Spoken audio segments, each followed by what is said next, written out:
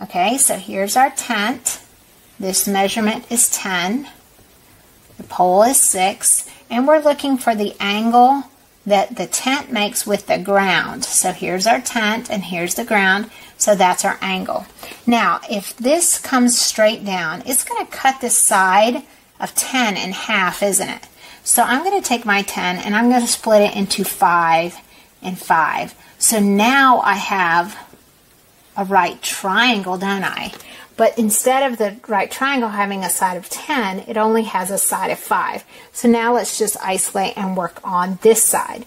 So I'm going to erase half of the tent just to make it a little easier for us to look at.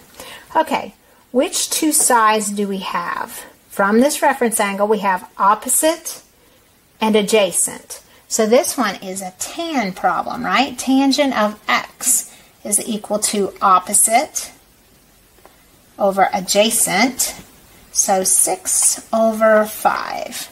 Okay, let's work the inverse. So the tangent of, or the inverse tangent of 5, 6, and you put in 6 divided by 5, top divided by bottom.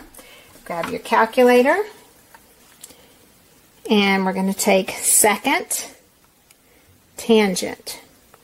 Get our inverse tan of 6 divided by 5. And we get 50.1. Okay, so we can just round that to 50 degrees. So x is 50 degrees. Okay, so if we go back to the original drawing, let's go back.